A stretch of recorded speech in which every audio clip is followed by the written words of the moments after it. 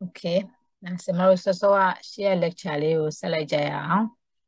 အခုဒီ PowerPoint slide မှာပြထားတဲ့ကောင်ကဒီ matrix တွေမှာ index တွေကိုဘယ်လိုဖော်ပြပေးသလဲဆိုတာလေးပြပါမယ်နောက်အများအားဖြင့် row နဲ့ column နဲ့ပြပေးပေမဲ့သူ့ရဲ့ position ကို direct ပြတာလည်းရှိပါတယ် Okay စကြည့်မယ်ဆိုရင်အခုဒီမှာ A ဆိုတဲ့ matrix ကို create လုပ်ထားလိုက်တာနော် 4 10 1 6 2ဒါက first row ပါဒီကောင်က second row third row fourth row fifth row စသည်အဖြစ် 5 into 5 matrix တစ်ခုကိုနော် create လုပ်ပြီးတော့ဒီလိုရှိတယ်လို့နော်ပြထားပါတယ်သူတို့ရဲ့ index တွေကိုဖော်ပြမယ်ဆိုလို့ရှိရင်တဲ့နော်4ရဲ့ position က row 1 column 1မှာ10က row 1 column 2ပါနော်ဥပမာအဖြစ်ဒီ4လေးရဆိုလို့ရှိရင် row 2 column 4ပါတို့ဖော်ပြမယ်ဆိုရင် matrix A ရဲ့ row 2 column 4 comma လေးခံပြီးပြောပါတယ်ရှေ့က row ပါနောက်က column ပါအဲ့ဒီလိုမဟုတ်ဘဲနဲ့သူ့ရဲ့ position ကို direct ပြောမယ် index ကို direct ပြောမယ်ဆိုလို့ရှိရင်သူက column တွေကိုအရင်ရှိတာပါဆို4ရဲ့ position ကိုပြောမယ်ဆိုလို့ရှိရင်သူက row တွေ column တွေနဲ့မပြောတော့ပါဘူး index တစ်ခုလည်းနဲ့ပြောမယ်ဆိုရင်တဲ့1 2 3ကြီးတော့ပါ1 2 3 4 5ပြီးရင် next column 6 7 8 9 10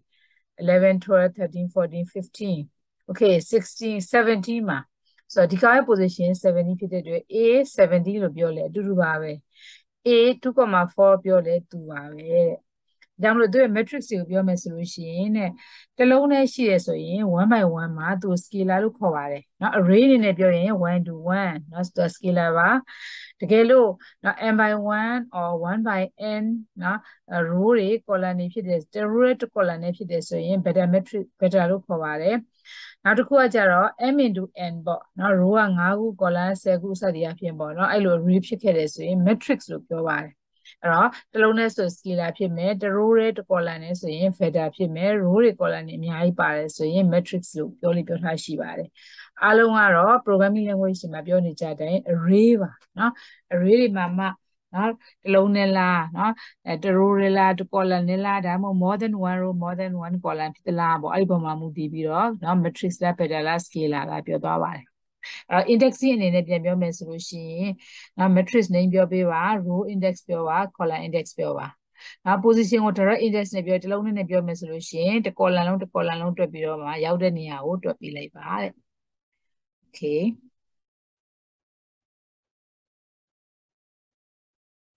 နောက်ထပ်တစ်ခုကြည့်အောင်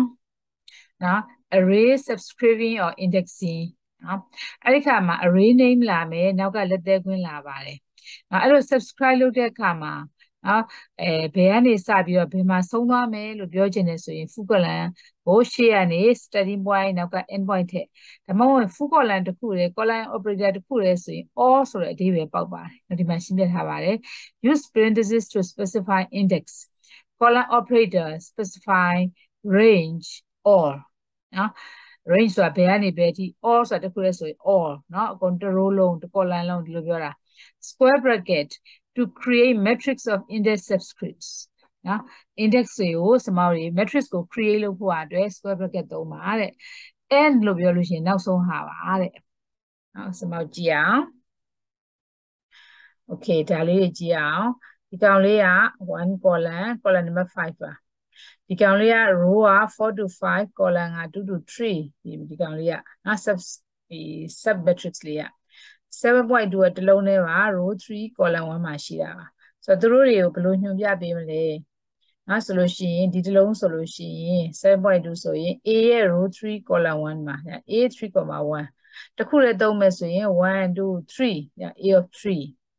okay နောက်တစ်ခုကြည့်အောင်နော်ဒီ column ကိုဆိုလို့ရှိရင်နော် A ထဲမှာရှိတယ် row 1 to 5 1 full column 5ဆိုရင်1 to 5 comma 5က column number ပါ5လို့ပြောလဲရပါတယ်ဒါမှမဟုတ် A full column 5နော် comma ရဲ့ရှေ့က full column ဟာ all လို့အဓိပ္ပာယ်ပေါက်ပါတယ်နောက် 5က column 5ပါ row all row column 5ဆိုတဲ့ row ကအားလုံး column 5ဆိုတော့5 column 5လေးကိုယူမှာပါဒီအကွက်လေးကိုညွှန်းတာပါနောက်တစ်ခုက A of 21 to 25 so 21 to 25က position မှာ 1 to 5, 6 to 10, 11 to 15, 16 to 20, 21 to 25 ဟာဒီလိုလေးပြောပြလိုက်တာနော်နောက်တစ်ခုဒီကောင်လေးက A ရဲ့ row က4 to 5 column က2 to 3ဒီမှာတွေ့ပါမယ် A 4 column 5 4 to 5 row က column က2 to 3အဲ့လိုပြောလဲရတယ်ဒါမှမဟုတ် A ရဲ့နော်9 14နော်9ကသူ့ရဲ့ position မှာနောက်14ပြီးတော့ semicolon ခတ်ပါတယ်နော်ဒါ position တွေပါနော်ပြီးတော့မှ10 15 A ထဲမှာရှိတဲ့နော် row position 9ရယ်14ရယ်10ရယ်15ရယ်ကို matrix ပုံစံဆောက်ပြီးတော့တစ်ခုတည်းကို extract လုပ်လိုက်ပါလို့ပြောတာပါဒီလိုပြောလိုက်ရတယ်ဒါရှုပ်ပါတယ်ဒီလိုလေးပြောရင်တော့ပို့ပြီးလွယ်မယ်ထင်တယ်ဟုတ်ပြီနော်အဲ့တော့ဒီကောင်လေးတွေကို matrix A လေးကို create လုပ်လိုက် square bracket နဲ့လုပ်ပြီးဒါလေးတွေကိုရိုက်ကြည့်ပါကိုပြောချင်တဲ့ဟုတ်သလားဆိုတာပြန်စစ်ပေးပါနော် Matlab ထဲမှာအဲ့တော့တဲ့တစ်ခါတည်းနဲ့နောက်ဆုံးအဆုံးထိရှိနေတာဒါ column 5ဆိုတော့ column မှာနောက်ဆုံးအဆုံးမှာအဲ့ဆိုတော့1 to end 5က end လို့နောက် full column ကောမှာ end ဆိုတာအဆုံးမှာ column မှာ end မှာ21 to 25ဟော25ကနောက်ဆုံးမှာ end ထည့်ပေးပါဒီလိုရေးရင်လည်းရပါမယ်နောက် column operators နောက် column operators တွေကစောစောကရှေ့မှာပြောခဲ့ဘူးသလိုပါပဲ full column operators တွေပါရှေ့က start point နောက်ဆုံးက end point အလဲကောင်က step size ဆိုတော့5ကနေစပါ35တိယူပါမယ်10တိုးသွားပါတဲ့ဆိုတော့5 15 25 35မှာဆုံးပါတကယ်လို့ဒီမှာ34လို့ပြောခဲ့ရင်ဒါမပါဘဲနဲ့25မှာပဲဆုံးနေပါလိမ့်မယ်P ဆိုတဲ့ထဲမှာတဲ့ first row မှာ1 to 3ထဲပါတဲ့ second row မှာ30ကနေစပါ10ထိအောင် -10သူရဲ့ step size က10လျှော့သွားပါဆိုတော့ okay first row က1 2 3 second row က30 10လျော့သွားဆို20 10လို့ဖြစ်ပါတယ်အဲ့ကောင်တွေက size 2ရပါမယ် first row မှာရှိရဲ့ numbers of data point နဲ့ second row မှာရှိရဲ့ကောင်2မှာအလုပ်လုပ်ပါတယ်တူရင် error တက်ပါလိမ့်မယ်အဲ့တော့ comment window မှာရမှာဒီကြောင်လေးရိုက်ကြည့်ပါဒီ result တွေထွက်ရပါလိမ့်မယ်ဒီမှာပြထားပါတယ် column operator occurs in several forms to indicate the range as above to indicate a range with non-unit increment ဆိုတော့ဒါသူအသုံးပြုပုံလေးပါ to extract all the elements of an array အကုန်လုံးကိုယူမယ် extract everything to a single column betterရှိသမျှဟာတွေကို column better နဲ့ထည့်ပလိုက်ခြင်းပဲနော်လွယ်လွယ်လေးပါကိုစမတို့ A လေးကို create လုပ်လိုက်တယ်1 to 3 1 to 3 semicolon ခတ်တယ် second row မှာ10 20 30ပေါ့နော်10တိုးသွားမယ်30ထိထားပါsemicolon ခတ်တယ် third row ကိုဆင်းတယ်100စမယ်300အထိ100တိုးသွားမယ်ဆိုတော့ဒါလေးဖြစ်သွားပါတယ်ဆိုတော့ဒါလေးက matrix A ကို create လုပ်တာပါအဲ့ကောင်ကမှာတဲ့အဲ့ matrix ကြီးက row တွေ column တွေပါနေတာကိုတဲ့ column vector လုပ်မယ် column vector က first column လာမယ်ပြီးတော့ second column အောက်ကဆင်းမယ် third column ဆင်းမယ်အဲ့လိုမျိုးရေးချင်ရင် A full column လို့ရေးလိုက်တာ ਨੇ လုံလောက်ပါတယ်တဲ့ဒီလိုပဲဒီလိုဖြစ်သွားပါလိမ့်မယ်စမ်းကြည့်ပါဒါလေးရိုက်ပါ result တာထွက်ပါလိမ့်မယ်ဆိုတော့ဒီမှာ column vector ကိုconvert လုပ်တဲ့ပုံစံမှာ now numerical array concatenation array တွေကိုတွဲပေးမယ်ကပ်ပေးမယ်ပေါ့နော်အဲ့ဒီခါမှာတော့ size တွေကို view size ပါစမောတွေဘယ်ညာကပ်မှလားအထက်အောက်ကပ်မှလားပေါ့နော်ကြည့်အောင်အဲ့လိုတွဲမယ်ဆိုရင် square bracket သုံးပါ use bracket to combine existing array as matrix elements ဆိုတော့ရှိပြီးသား array တွေကို matrix ပုံစံmatrix ထဲမှာပါတဲ့ element ပုံစံသဘောထားပြီးတော့သုံးလိုက်ပါတဲ့ okay ပထမကြည့်မယ် A ထဲမှာ1 2 3 4ဆိုတော့ဒီလိုလေး A ထဲမှာရှိပါတယ်နောက်ရှိတဲ့ဟာကိုတဲ့ A ထဲမှာရှိတာတွေကိုတဲ့ multiply တွေတခုတွေလုပ်ပြီးတဲ့အခါမှာစမောတွေ row like concatenation လုပ်သွားပါမယ်ဆိုတော့ cat တွေလို့ခေါ်ထားတယ် square bracket ခတ်တယ် A ထဲမှာရှိတဲ့ကောင်ကိုစမယ်ဆိုတော့ A ထဲမှာရှိတဲ့ကောင်က1 2 3 4ဒီဟာလေးပါနော်ဒီဟာလေးက A လေးပါစမခဲတန်လေးယူလိုက်မယ်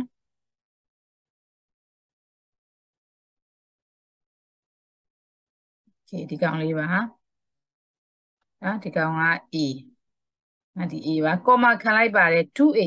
ဆို A ထဲမှာရှိရတဲ့နှစ်နဲ့မြောက်ဆိုတော့2 4 6 8ပါဘေးလိုက်ထည့်လိုက်တာပါဆိုတော့ဒီသူ့ရဲ့ဘေးလိုက်ကဒါလေးရလာပါရလာပြီးမှအဲ့ဒီမှာ semicolon ခတ်ထားပါတယ်အဲကြောင့်အောက် row ကိုဆင်းသွားပါတယ် 3A So here 3A ပါcomma ခံပါတယ်သူဘေးကကပ်ပါမယ် 4A ပါဒါလေးက 4A လေးပါ semicolon ခတ်ပါတယ်အောက်တရိုးဆင်ပါတယ် 5A ဒီမှာ 5A ပါသူတို့ရဲ့အလုံးရေတို့ကပြောင်းလဲမသွားပါဘူး 6A ဒီမှာပါcomma ခံပြီးတွဲလိုက်ရင် B လိုက်တွဲပါတယ် semicolon ခတ်လိုက်လို့ရှိရင်အပေါ်အောက်ပါအဲ့ဒါက size တွေကတော့နော်ပုံမနေအောင်ရော့မနေအောင် view စိုက်ပြီးတော့ကြည့်ပေးပါဒါဆိုလို့ရှိရင် cat A လို့ခေါ်တဲ့ကောင်ကြီးကဒါကြီးဖြစ်သွားပါတယ်နော်အဲ့ဘာတွေဖြစ်သွားလဲဆိုတော့1 2 2 4 3 4 6 8 3 6 4 8စသည်အဖြစ်ပေါ့နော်ဒီလိုဖြစ်သွားပါတယ်အဲ့ဒါ concatenation လို့ခေါ်ပါတယ်အဲ့လိုမျိုးတွဲမယ်ဆိုရင်ဒါဘေးလိုက်တွဲမယ်ဆိုရင် comma ခံပေးပါcolumn wise ဆိုလို့ရှိရင်เนาะ semicolon ခတ်ပေးပါเนาะ row wise ဆိုလို့ရှိရင် row wise row တိုးမယ်ဆိုရင် semicolon ခတ်မှာ column နဲ့သွားမယ်ဆိုလို့ရှိရင်เนาะ comma လေးပဲခတ်ပေးလို့ရတယ်ဆိုတာဒါလေးစမ်းကြည့်ရင်သိနိုင်ပါလိမ့်မယ်စမ်းမဲ့ကောင်လေးကဒါလေးရဲ့ဒီတစ်ချောင်းရဲ့နှစ်ချောင်းနဲ့စမ်းရမှာပါ okay ရပြီဒါကြီးဖြစ်ဒါကြီးပိတ်လိုက်အောင်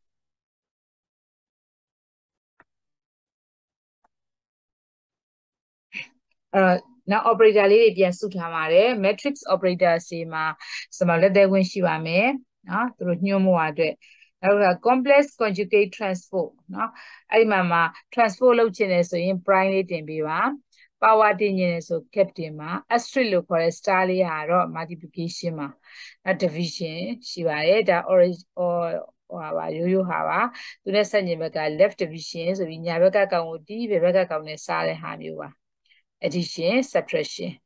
နောက် transpose လုပ်တဲ့ကောင်ကစမောက်တွေ array လိုက်ကြီးလုပ်မယ်ဆိုရင် dot prime ပါ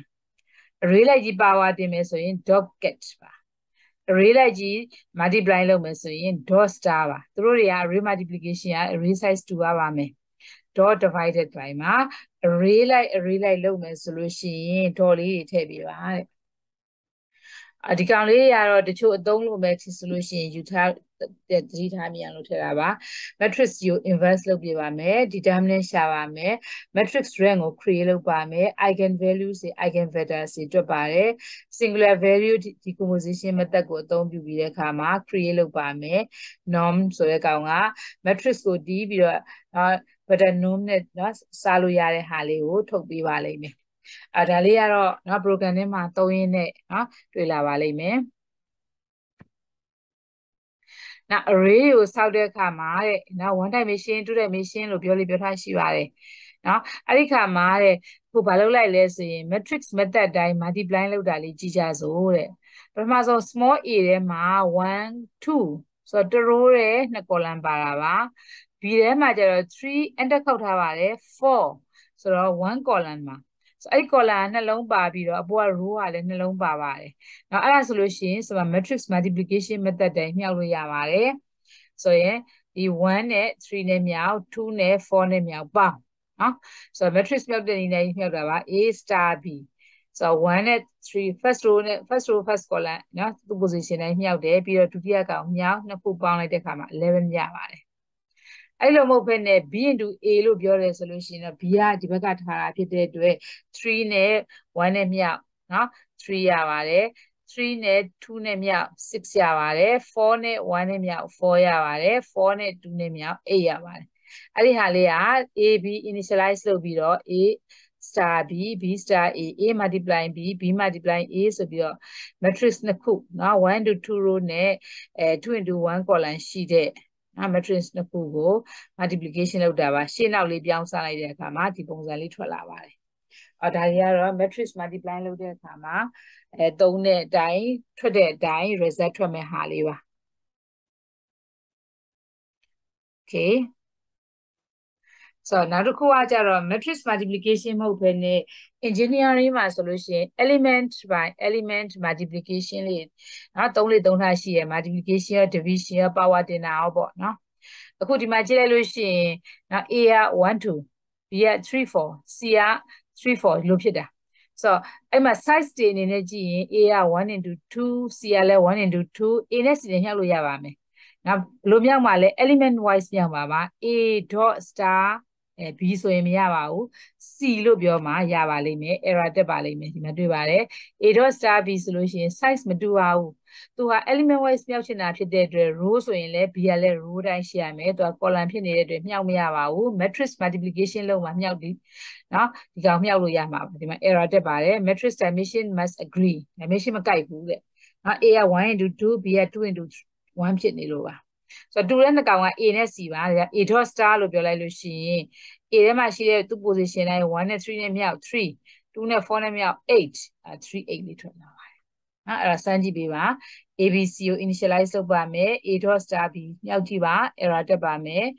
A dot star C ဖြစ်မှာ result လေးထွက်လာပါလိမ့်မယ် now matrix calculation နော် calculate လုပ်တဲ့အခါမှာ matrix နဲ့နော်အခြား constant number တခု scalar number တခုနဲ့ပေါင်းမယ်နှုတ်မယ်မြှောက်မယ်စားမယ်နော်အဲ့ဒီလိုလုပ်တဲ့အခါမှာရပါတယ်ပထမဆုံးကောင်ကြည့်အောင်နော် A ထဲမှာကျမတို့ဒါကိုစမ်းကျင်တာပါနော်စမ်းကျင်တာဖြစ်တဲ့အတွက်ကျမတို့ W ထဲမှာsorry 1 2 3 4ကိုတခု initialize မလုပ်ဘဲနဲ့ direct နော် calculation လုပ်ခိုင်းပါတယ် W assign 1 2 semicolon 3 4 plus 5အဲ့လိုလုပ်လိုက်ရင်ဒီထဲမှာရှိတဲ့တစ်လုံးချင်းလိုက်ပြီးတော့ပေါင်းသွားတာပါဆိုတော့ဒီလိုထဲမှာဒါရှိပါတယ် plus 5လို့ပြောလိုက်တဲ့5နဲ့1နဲ့ပေါင်းနော်ဘာတူလဲဆိုတော့ဒီကောင်ကြီးကို5ကြီးကိုသူ့ size တိုင်းရှိအောင် expand လုပ်လိုက်သလိုပါပဲဆိုတော့အတွက်5နဲ့1နဲ့ပေါင်း6 5နဲ့2နဲ့ပေါင်း7 5နဲ့3နဲ့ပေါင်း8 5နဲ့4နဲ့ပေါင်း9ဆိုပြီးတော့ဒီ matrix ရပါတယ်နော် W ထဲမှာကျမတို့ scalar value ကို expand လုပ်လိုက်သလိုပါပဲတစ်လုံးနဲ့ဖြစ်နေရင်ရွယ်တူဖြစ်အောင်เนาะ size တူဖြစ်အောင်တခါလေး expand လုပ်လိုက်တာလုပ်ပြပြီးမှoperate လုပ်ပါတယ် okay ဒါလေးလည်းရပါပါ now matrix multiplication ဒါစောစောပြောခဲ့သလို asterisk တစ်ခုတည်း star တစ်ခုတည်းသုံးတဲ့ဟာပါခုဒီမှာ A နဲ့ B ကို initialize လုပ်ထားပါတယ် A matrix က1 2 3 4 5 6ဆိုတော့ row 2ခု column 3ခုပါဒါ2 into 3 matrix ပါ B ကကြတော့ကြည့်လိုက်ပါ3 1 2 4 minus 2 minus 1 2ဆိုတော့ row 3ခု column 2ခုပါဆိုတော့3 into 2ပါ2 into 3နဲ့3 into 2နဲ့မြောက်မယ်ရပါတယ်ဟိုဟာစမောက်တွေဒီ inner size တွေပေါ့နော်332ရပါမယ်မတူရင်ဖြေမထွက်ပါဘူးပြီးတော့ထွက်လာတဲ့ result ကအပြင်မှာရှိတဲ့ size တိုင်းမှာ22ထွက်ပါလိမ့်မယ်နော်ဆိုတော့အဲ့ sorry နားလေးပြန်သွားလိုက်မယ်နောက်ခုနမြောက်ထားတဲ့ကောင်လေးကနော်ဒီ1 2 3 4 5 6 that's row နှစ်ခု column 3ခုဒီကရ3 1 2 4 minus 1 2ဆိုတဲ့ကောင်နှစ်ခုကို matrix multiplication အတိုင်းပဲ position လိုက်တစ်ခုလုံးချင်းမြောက် first row နဲ့ဟိုက first column နဲ့မြောက်ပေါင်း first row နဲ့ second column နဲ့မြောက်ပေါင်းစသည်အဖြစ်ပေါ့နော် matrix မြောက်ဒီတိုင်းမြောက်လိုက်တဲ့အခါမှာဒီဖြေလေးရလာပါတယ်တဲ့သူ့ရဲ့ position ကိုပြောမယ်ဆိုလို့ရှိရင် A ရဲ့ second row second column မှာရှိနေတဲ့နော်တန်ဖိုးကိုမြောက်ပြီးတော့နော် second row နဲ့ second column မှာရှိမြောက်ပြီးတော့ထည့်လိုက်တဲ့ဟာလေးပါကျန်တဲ့ဟာတွေလည်းဒီတိုင်းပါပဲသူ့ position နဲ့ရောက်လာပါတယ်ဒါလေးက matrix multiplication မှာနော် element by element multiplication ကရှင်းပါတယ် size 2ရပါမယ် A 1 2 3 4 5 6 7 8ဒါ first row ဒီကောင် second row B ထဲမှာ1 2 4 1 2 4ဟော first row မှာ1 2 3 4 second row မှာလည်း1 2 3 4A နဲ့ B ကိုမြောက်ခိုင်းလိုက်ပြီးတော့ C ရဲထည့်ဒီ matrix ကဒီကောင်က2 into 4ဒီကောင်ကလည်း2 into 4မြောက်လို့ရပါတယ်နောက်တစ်လုံးချင်းမြောက်ပြီးတော့သက်ဆိုင်ရာ position မှာထည့်လိုက်တဲ့အတွက်1နဲ့နော်ဒီက1နဲ့သွားပြီးမြောက်ပါတယ်1မှာနောက်တော့ဒီက2နဲ့ဒီဘက်က2နဲ့သွားပြီးမြောက်ပါတယ်4ပါနော်ဝင်ပြီးတော့မြောက်ကြည့်လိုက်ပါဒီ semicolon လေးဖြုတ်ကြည့်လိုက်ပါနော်အဲဆိုထွက်လာတဲ့ result လေးသိပါလိမ့်မယ်နောက်ဆုံးကောင်လေးကကြတော့သူ့ရဲ့ position 2.4ဒီကလည်း2.4အဲ့နှစ်ခုကိုမြောက်ထားတဲ့ကောင်မှာ32ဖြစ်တယ်ဆိုတာတွေ့ရမယ်ဒီ semicolon လေးဖြုတ်ပြီးတော့စမ်းပေးပါအဲ့တော့အခုပြောခဲ့တဲ့ဟာမှာ share matrix multiplication element by element multiplication ဆိုတဲ့ဟာတွေကိုလုပ်တဲ့အခါမှာအခြား operator တွေလည်းအစားထိုးပြီးတော့စမ်းကြည့်လို့ရပါလိမ့်မယ် multiplication မှမဟုတ်ပါဘူး division နော် power တင်ပေးတဲ့ဟာမျိုးတို့နော်အဲ့ကောင်လေးတွေလည်းစမ်းကြည့်လို့ရပါတယ်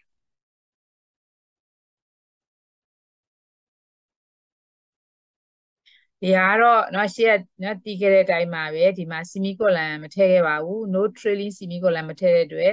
immediate display ပြပါတယ်ဒီမှာထည့်တဲ့အတွက်မပြပါဘူးနှစ်ခု dot star နဲ့ element by element multiply လုပ်ပါတယ်ဒါထွက်ပါတယ်ဆိုတော့ပြီးတော့ A နဲ့ B နဲ့ကိုလည်းပေါင်းတဲ့အခါမှာ element by element မထည့်လဲရပါတယ် size စုံလို့ size တူတယ်ဆိုရပါတယ်မဆို1 2 3 4ဆိုတော့4 6ထွက်ပါတယ်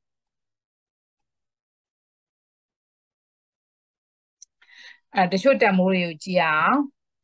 နော်တချို့ functions တွေကိုကြည့်မယ်ဆိုရင် matrix ကို create လုပ်ထားပါတယ် capital A ထဲမှာနော်1 2 3ဆိုတော့ first row 1 2 3 second row 4 5 6နောက်တစ်ခုက7 8 9เนาะဒီမှာ full column လေးထည့်ထားတာတစ်ဆက်တည်းဆိုအဓိပ္ပာယ်ဒါလေးဝင်သွားပါတယ် first row 1 2 3 4 5 6 7 8 9 okay ဒီလိုရှိနေတဲ့ဟာ mean value ရှာပါဆိုတဲ့ comment ပေးလိုက်ပါတယ် mean ကိုရှာပါ A ရဲ့ဟာဘယ်လိုရှာလဲ first column ကဟာကိုရှာပါတယ် second column ကဟာကိုရှာပါတယ် third column ကဟာကိုရှာပါတယ်ဒီမှာထွက်လာပါတယ်နော်ဒါ mean value တွေပါ4 5 6ပါ mean တွေပါ sum ရှာပါဆိုရင် first column ဟာကို sum ရှာပါတယ်12 second column ကရှာပါတယ်15 third column ကရှာပါတယ်18ရပါတယ်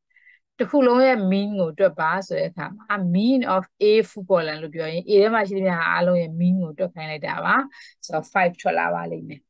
အဲ့တော့ mean function sum function အသုံးပြုထားတဲ့ပုံစံလေးတွေ့ရပါလိမ့်မယ်ကျန်တာလေးကသုံးလို့ပါတယ် clear variable name clear all ခုနောက်ပိုင်းတော့ all မထည့်လဲရပါတယ်တစ်လုံးနဲ့ရွေးပြီးဖြစ်ချင်ရင် clear variable name အားလုံးကိုဖြစ်ချင်ရင် clear CLC ကတော့ command window screen ကိုရှင်းတာပါ close all က close all figures ပုံတွေပါတွေဆွဲထားတာရှိခဲ့တယ်ဆိုလို့ရှိရင်ပိတ်ချင်ရင် close all လို့ပြောလိုက်တာနဲ့ပိတ်သွားပါလိမ့်မယ်ဒီကောင်လေးကနော်boolean logical operators တွေပါ boolean ပေါ့နော် boolean operators တွေမှာ logical result ထွက်ပေးတဲ့ operators တွေပါနော်အဲ့မှာတူသလားလို့စစ်မယ်ဆိုရင် is equal to ဆိုရယ် equal နှစ်ခုနဲ့ပါ greater than less than greater than or equal less than or equal not အဲ့တော့ခါ not equal လည်းရှိရယ်နော် not equal and or နော်ဆိုတော့တို့ရတူသလားကြည့်သလားလို့စစ်တာဖြစ်တဲ့အတွက် true or false တွေ return ပြန်ပါတယ် boolean numbers တွေကို return ပြန်ပါတယ်အလားတူပဲ is နဲ့စတဲ့ကောင်ကအဲ့ဒါဖြစ်သလားလို့စစ်တာ is empty နောက်က matrix တစ်ခုလာမှာပေါ့အဲ့ကောင် empty လား is finite နော်အဲ့မှာ elements တွေက finite elements တွေလား is infinity နော်တို့ထရရှိ data ဟာ infinity ရန်ပါလား any နော် any က true if any element is non-zero အဲ့မှာပါတဲ့ non-zero element ရှိခဲ့တယ်ဆိုရင် true ပြပါတယ် or true is all elements are non-zero အားလုံးဟာ0မဟုတ်ဘူးဆိုလို့ရှိရင်ဒီ function က return ပြန်တာဆိုတော့ true ကိုပြန်ပါမယ်တဲ့အောက်ကဟာကတော့ zero matrix create လုပ်တဲ့ဟာလေးပါ zeros m, n အဲ့ဒါဆိုရင်အဲ့ row အဲ့ column နဲ့ zero matrix ဆောက်ပါတယ် zero size of a ရဲ့အရွယ်ကိုကြည့်လိုက်အဲ့တိုင်းပဲ0စီနဲ့เนาะ initialize လုပ်ပါလို့ဆိုလိုတာပါအဲ့ဆိုလို့ရှိရင်ဒီဟာလေးခဏထားလိုက်ပါမယ်ဒီနားလေးမှာကျွန်တော်တို့เนาะဒီ lecture ကိုနားလိုက်ပါမယ်